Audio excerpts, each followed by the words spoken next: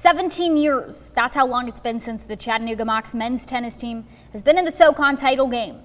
After winning the conference outright last week, the Mocs started the SoCon Tournament 2-0.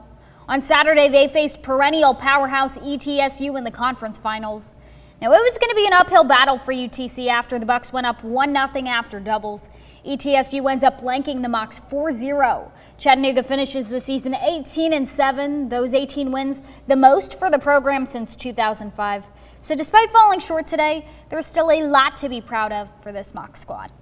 I just think these guys just being able to be in, to win a regular season, to be in the finals, have the season go as long as it did, all the way to the end. I think, you know, everybody can build on that. I'm just super proud of them, and I know we fell short today, but you know, ETSU played really well, and our guys tried to step up and just got beat by a better team today.